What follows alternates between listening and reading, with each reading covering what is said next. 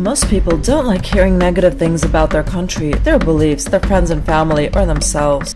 The natural response to accusations is shame if you think they might be true, or anger if you think they are false. Propagandists take advantage of this by using the tactic called whataboutism. Whataboutism is about changing the subject by manipulating emotions. Russian propagandists often point out hypocrisy and deflect criticism of Russia. When someone criticizes Russia for X, there is an immediate response. What about Y? The invasion of Crimea? What about Iraq? Repression of Crimean Tatars? What about Western colonialism and imperialism? Police brutality in Russia? What about police brutality in the United States? Vladimir Putin's corruption? What about corruption among Western politicians? When Russian propaganda uses this tactic, it is important to keep calm. Rule number 1.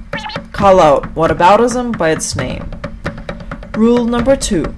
Don't get derailed. Let's take Russian whataboutism about Kosovo. 7 months after condemning Kosovo intervention, then Russian President Medvedev uses Kosovo as an excuse for his war in Georgia, and yet later says the parallels between the two are inappropriate. Then, in 2014, Putin used the Kosovo intervention to defend Russia's invasion of Crimea.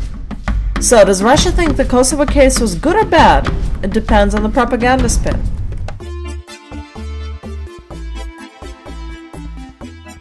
Rule number 3. Don't let the propagandists make the perfect the enemy of the good. Stick to the subject. Don't get distracted.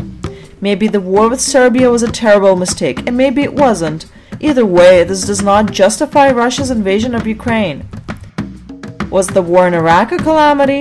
Okay, but does this justify Russia making a new calamity on purpose?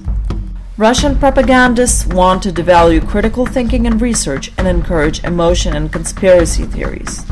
If we react irrationally to their emotional manipulations, we are playing by their rules.